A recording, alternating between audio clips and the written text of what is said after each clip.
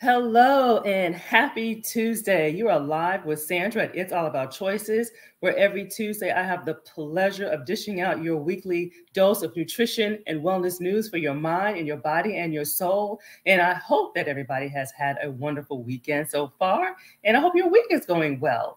And so thank you for tuning in live. I appreciate everybody who takes time to pause just to tune in for some news that will help move you forward.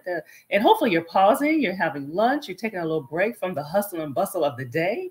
And for those who listen into the replay, I thank you for pausing to tune in, to take a little break and to get some news that will help move you and your family forward. And so March is the month of your all-time favorite topics. And so I look forward to doing this every March, kind of that March Madness kind of feel. And so we're bringing back some of your favorite topics and that you viewed the most and that you responded to and that resonated with you most. And so today we are talking about whole grains, okay? Whole grains for whole health. What is so wonderful about whole grains? And how does it affect your health, your weight, your mind, your body, all of that? And so many people are not aware that most Americans are not getting enough whole grains daily. The average American eats less than one serving of whole grains each day, which is equivalent to a slice of whole wheat bread or half a cup of cooked oatmeal. And some studies have even shown that about 40% of people do not consume any whole grains in their day. So it's a big difference. So we want to make sure we're getting in the whole grains. And so everyone requires an adequate amount of whole grains daily, including those who are pre-diabetic and those who have diabetes. And so the amount of whole grains required is very specific to the individual. Okay. And so today I will share 3 secrets about how to incorporate your favorite whole grains while still losing weight, keeping your blood sugar in check. And this includes keeping your food cravings in check as well. And so here, stay tuned and hear how you can have your cake and eat it too. That's what it's all about. So for those who do not know me, my name is Sandra Goltry, and I'm a registered dietitian, certified personal trainer, and your accountability partner. And my mission is to show people how to get food to work for them instead of thinking about food as the enemy, okay? Especially specific food groups or food types that they feel are the enemy. So I take joy in adding a variety of different types of foods to a client's list, so that they lose weight, so that they can keep it off, so they have energy levels when they wake up and going through their day, and ultimately just feeling good about themselves without dieting and feeling deprivation. It's about having lifestyle goals that last the long haul instead of some kind of quick fix. And so in 2023, I'm extending my motto of breaking the food strongholds, and we are talking about creating a lifestyle of self-care. And that is so important. That is so important, and it feeds into the food choices that we make. So as I see people tuning in, please feel free to introduce yourself, say where you're tuning in from, and hey, share with me your favorite whole grain food, okay? And those who are tuning in, we are talking about your favorite topics. We're talking March is kind of that March Madness feel theme going on. So we're talking about your favorite topics that you replied to the most, that you responded to the most. And so I want to bring that back to you so we can kind of revise it, revisit it, and kind of give you a little bit of a reboot here. So we're talking specifically about whole grains for whole health. What is so wonderful about whole grains, and how do they affect your weight, your health, and your wellness, okay? And so I always like to open up with a question. And so we are going to talk about, I have a question. I love to pose this. So what is your opinion? Do you feel carbs make you gain weight? Yes, no, maybe. You can even add don't know. Do you feel that carbs make you gain weight? Okay, so don't overthink it. Just put out there yes, no, maybe. Okay, or I don't know. So, and when I say carbs, like starches, like bread, like rice, things that people, potatoes, I'm trying to think about things that people tend to kind of shy away from. So what do you think? So let's find out. Let's find out. So let's start with the basics of whole grains 101, okay? Whole grains 101. And I'll look for your comments as you tune in to let me know what you think about carbs making you gain weight, yes or no. So whole grains 101. So carbohydrates are one of the main sources of energy for our body, okay? And it's the preferred energy source for our brain, okay? And many don't know this. And so there are 3 food groups that make up carbs. Carbs is an umbrella term, okay? This is what I share with my clients, the umbrella carbs. Many people say, oh, I cut carbs, or I restrict carbs, or I don't eat carbs. Well, everybody eats carbs, so they're definitely not doing that. So that just shows that there is not an understanding of what carbs are. So carbs are 3 food groups, okay? Grain, the starch food group are grains, fruit, fructose, and dairy, lactose, okay? And of these 3 food groups, most of your calories should come from whole grains, which is the number 1 food group. Well, I say a close number 1. Dairy is the other one. Food group that people tend to restrict, and our body needs it. It has its purpose. It has its place. So what are whole grains? So whole grains have 3 parts of the grain, okay? The seed. The bran is the outer layer, and that protects the seed. That's what we have that's where a lot of our fiber comes from, many of our B vitamins, okay, and minerals. Then you have the germ, which is the nourishment of that seed. And the B vitamins are also phytonutrients, which phytonutrients are a chemical that's produced by plants that provides an antioxidant properties as well as anti-inflammatory properties. So think about cancer prevention and inflammation prevention and things like that, or management, as well as minerals. That's the germ.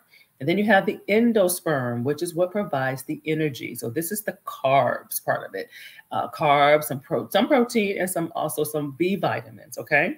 And so that's what a whole grain is. It is a seed, and it's composed of these 3 components. And so when it comes to 100% whole grain foods, think fiber, vitamins, minerals, antioxidants, again, cancer protecting, as well as satiety. And so what are those results? You're getting better management of your weight. You're reducing your risk of heart disease, some cancers, diabetes, and other health problems, constipation, etc. And so that is what we mean when we say we have the whole, okay? And so I'm going to ask you this question. And so which ones did you already know were already whole grains? And so what foods? So we have grains, we have fruit, and we have dairy. So these are food groups, okay? So which ones did you already know were considered carbohydrates? And which ones are new to you, okay? And so these foods, and all these foods feed our brain. And remember, it's the preferred fuel for our brain over protein and over fat. Now, don't get it twisted. Our bodies are very sophisticated. So when we do these diets and we're cutting out carbs and we're only eating protein, and we're only eating vegetables, yes, our body will adapt. Our bodies will adapt to what we do and don't do. That's not always a good thing, but it will adapt. It will do what it can to keep the body in equilibrium, to keep you humming, to keep you alive. But again, eventually, if it's overworking itself or doing things that is not natural, eventually it will cause problems. And so that's what the diets don't tell you, okay? They tell you the short-term effects, but they don't tell you the longer-term effects all the time. So which ones was a surprise? Which food groups did you already know were considered a carb? Okay, grains, fruit, and dairy. All right, and so moving on to our next topic, how do you find whole grain? So how do you know a food is whole grain? I will say, just because we'll use bread as an example. So don't be fooled by the color, okay? If it's brown, that does not mean that it's whole grain or whole wheat, okay? And so we want to make sure that that's, just because the packaging says multi-grain or 24 grain, that does not necessarily mean that it is whole wheat, okay? And being white does not always mean that it's made from refined white flour. So this is where label reading, education, and knowledge has a lot of importance. And so these breads may get their color from brown food coloring, from molasses, from caramel. So that's what makes it brown, not necessarily making it a whole grain. Okay. So some food labeling, marketing hype, that's what I like to call it. Many products will read on the front cover, made with whole wheat. Okay. Made with whole wheat. Well, not all whole wheat is the same as whole grain, okay? And so it sounds like a healthy choice. It looks like a healthy choice, but when it's made with whole wheat, most of that germ, which was the nourishment for the seed and the grain, and some of the bran, which is that protective outer covering that has the fiber from that wheat, may have been removed, okay, to give it to give that flour a longer shelf life. Okay, that's really the point of stripping away some of this stuff, the taste, yes, but a lot of it is to extend the shelf life of the food. And so, hint, highly processed, think about highly processed snack foods. These are convenient. They're all in one box, meals and such. You know, well, how can they stay on the shelf so long? You know, it's kind of scary sometimes when you think about it. And so this is one of my favorite marketing hype labeling is also with gluten-free. That's another one that's a favorite marketing. And we're going to talk about that this month as well. Cholesterol-free. And when the food is already naturally cholesterol-free or gluten-free. So they'll kind of point out that, oh, well, this food is gluten-free when it's not even a starch type food. Okay, it's a food that wouldn't even have had gluten in the first place. Or it's cholesterol-free when it's a plant-based product, because cholesterol is only an animal product. So, but when you don't have that knowledge and you see it and it looks good and the marketing is great, you think you're really making a good choice. And so that's a whole nother topic. Okay. So products that say multigrain, stone ground, or even 7-grain may not actually be a whole grain. Okay, so you got to look at the ingredient list and you have to select products with whole grain listed at the beginning of the ingredient list. So what you need to look at, the label, and the first thing that it should say is either 100% whole rice, whole granola, whole flour, whole whatever the food is, or it should say whole. So either 100% or it's going to say whole. So anything other than the word enriched. If you see the word enriched, that means it has been stripped. That seed has been stripped of some of those vital natural nutrients that we had talked about in order to extend the shelf life. That for one reason, or to change the taste, to make it taste better. So you should see whole grain. You should see whole in the grain name, like corn or something like that. You may also see just brown rice, or you may see oats, or you may see oatmeal. So you have to. So this is where a little bit of food education or food knowledge kind of comes in to help you to really identify the difference between marketing hype and what's actually nutrition information on a label or on the front of the packaging as well. All righty. And so let me ask you this. And so let's see here. We have brown rice, we have whole wheat pasta, and we have whole grain bread, or none. So which ones of these are staples in your house? Okay, which ones are staples? So you have some, and it's okay to not like brown rice, you prefer white rice, that's fine. Every serving of grain that you have or starch that you have does not have to come in the whole grain form. The more the better, but every single one doesn't have to. So you have to kind of juggle your preference, your taste, versus making sure you're also getting your fiber in for the day to keep your GI system healthy. So which ones is a staple in your house? Okay, for me, all three. But if you have at least one, that's great. That's great, and you can add to that list. All right. All righty, let's see here. I see a few comments here, and I did forget to log on to Facebook, but that's all right. So brown rice. So thank you for pointing out brown rice as a staple in your house. Thank you very much. I won't take time to log into the Facebook group. So if you want to put your name with your comment, great. Otherwise, and I'm just going to have to just say the comment generically. So thank you for responding. And so next topic, adding whole grains to your meals. How do you do that? So you want to add whole grains to your meals and snacks as well throughout your day. Okay, because that's one of the ways you're going to get the recommended fiber allowance that your body that is needed for your body daily. You need to eat it throughout your day. Not one meal is going to cut it. And so you want to change your cooking style to include more whole grains and boost your dietary fiber content of all your meals when possible. So partnering whole grains with vegetables. So you have brown rice with some vegetable stir fry, or whole wheat pita stuffed with salad, darker leaves and vegetables and things like that, as well as your protein, as well as some fats, as well like hummus and stuff like that, to make something that's tasty and hearty.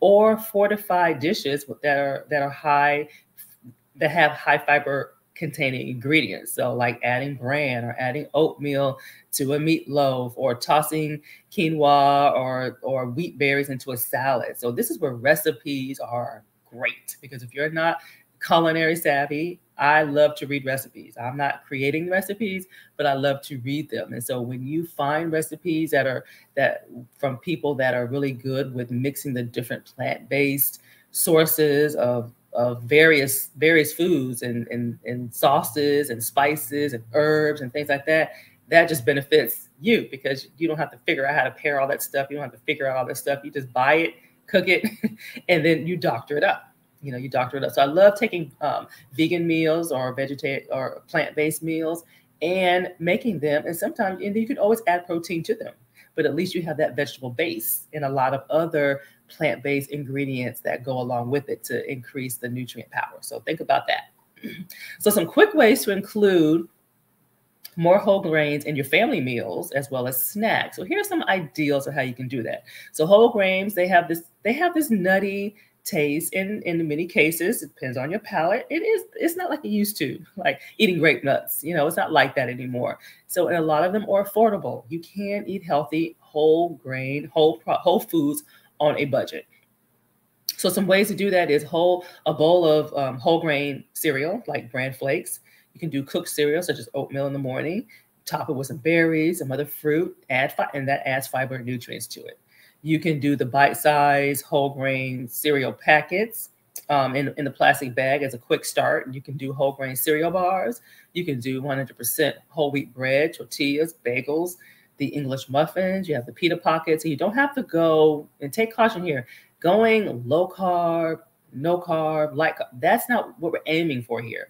We're aiming, because that's not the whole natural state of that food. Okay, so believe you me, a lot of processing has been done to make that carb low, and so you almost lose the, sometimes they'll beef up the fiber and things like that, but just know that that's not the natural state of the food. So it is being altered, and then there's some processing going on there. You can do small muffins made with bran, even whole grain cornmeal. You have the popcorn. A lot of times people don't realize air pop popcorn without the excessive butter and salt. You can have some in there, but just not the movie butter popcorn and things like that. You have low fat, you have whole wheat crackers. So you have Triscuits, you have Wheat Thins, you have various other brands of whole wheat crackers. So there's plenty of ways to get it in. But like I said, recipes are very, very, very key. Okay, recipes are key. So I would love to hear some of your favorite whole grain snacks or meals. So share anything that is a favorite for you. Not just throw some stuff out there. For me, breakfast, you can have a avocado toast.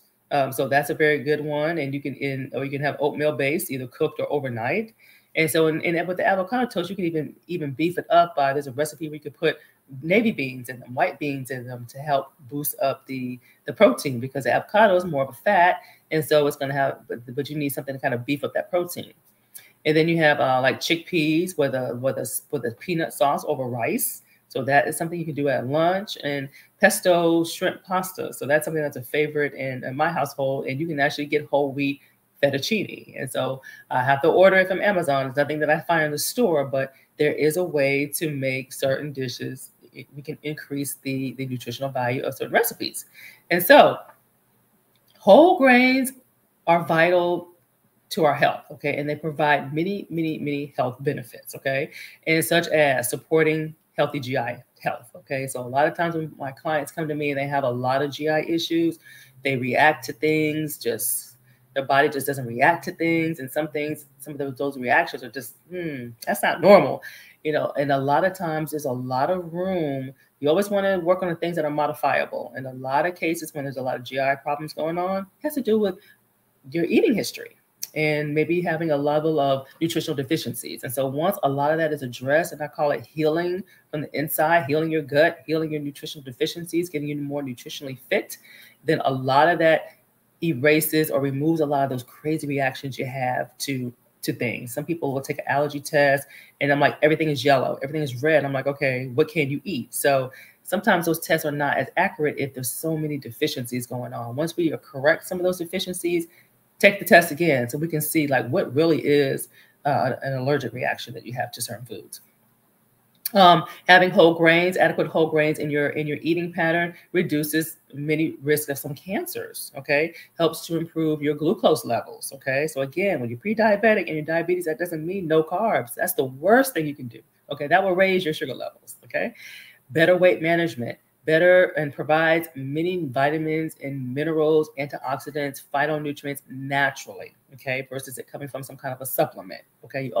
Your food is your number one supplement in many cases, okay? In all cases, I like to say food is medicine. And so overall, your nutrition plan should be focused on balanced eating, healthy patterns, and not just focusing on one food group. You don't want to overdo it in one food group and not have enough of another. So there's certain servings that's recommended for our bodies, our age, our gender, that's recommended for optimal health. Okay. Of course, there's exceptions, but for the most part, there is a general healthy eating pattern that everybody will benefit from by having a certain number of servings of all the different food groups. And so a balanced diet includes having a variety of fruits and vegetables, lean protein, low-fat dairy, grains, and things, and heart healthy fats. All this stuff plays a role, but understanding how all those pieces fit is what's key, and that's the secret sauce that many people miss. And so there's also the interaction between two or more nutrients with other health substances that makes foods work together even better. Okay, so there's no one food, meaning no one food has it all. So when you are combining foods and combining throughout your day, it's not necessarily in one single meal that you have to do this combination, but throughout your day, it just increases the nutritional value and the absorption in your body, which is what we want. And so health benefits are produced that each individually, that one food individually cannot do on its own. So it's all about synergy, All right. And so how do we put all of this together? I think I see some comments here. Let me look around. Okay, I need to add to my list. Graham crackers with avocado. That I have not heard that combination. That is a good combination. Okay. And see, I love it when people think outside the box because it's variety. I mean, get creative. It doesn't have to seem like the typical pairing. So that's good. Graham crackers with some avocado. Thank you for sharing that. And so how would you like to get a jump on how to get more whole grains, such as the oats, the bread, the quinoa, the brown rice, but so many, I can't even name them all because there's starchy vegetables, there's the grains, there's the breads, there's so many different types of whole grains that we can get. And so if you're somebody who's been struggling with weight, some people have been struggling since childhood, some people maybe it's a new onset as an adult. Either case, the weight is an issue and you're trying to get a handle on it. Most likely it's impacting how you feel about yourself. It's predisposing you to blood pressure, high blood pressure, poor sleeping quality, your cholesterol levels, high sugar levels, pre-diabetes, that kind of would fall into that realm as well. Or you're just craving. If you have uncontrollable cravings, a lot of that has to do with just the body is missing something. It needs something, and that's what it needs. So I implore you to download my amazing guide. My free guide is called Jumpstart Your Weight Loss and Boost Your Energy Levels. It includes 5 days of meals, recipes, it's itemized grocery list, meal prep guide, and it has a variety of whole grains. Okay, so it's not nothing that you're just drinking green smoothies all the time or you're eating salads all the time. So you're going to see a variety of whole grains throughout the day. Okay, spread out. So click to grab your copy. It is free, and I encourage you to try. You can do individual meals or you can do the whole 5-day meal plan in how it's written out. But it's definitely a good opportunity to open your eyes to some different flavors and some different ways of preparing things. And the meals are easy. So always know that the meals are easy to prepare, and the guide will help you to prepare things in bulk so you're not doing stuff every single day. So grabbing and going is really the big takeaway, in addition to, of course, feeling better and getting your body those nutrients. You're going to have the opportunity to take advantage of what grab and go means. When you have a hectic week and you don't have to cook, you don't have to figure out what it is you're going to eat, it's right there for you. Okay. And so if you have any questions or comments, definitely reach out. And this concludes what I have for this week of your weekly dose of your nutrition and news for your mind, your body, and your soul. I encourage you to go to actionchoices.com/jumpstart, actionchoices.com/jumpstart to grab your free, newly revised 5-day meal plan to jumpstart not just your weight loss, but energy levels. And so you feel better, and just that comfort of knowing that you're getting your body the nutrients that it needs and the best that it needs. So thank you for tuning in live. Thank you for listening to the replay. And remember, we are creating a lifestyle of change in 2023. And so next week, we are going to continue on your all-time favorites, and we're going to talk about gluten-free. I tell you, that's still a buzz. So we're going to talk about gluten-free. Is gluten-free the healthier way to eat? Okay, is it the healthy way to eat for good health as well as weight loss? What are your thoughts on that? So tune in next week to find out more. Bye for now and have a wonderful rest of your day. Thanks. Bye-bye.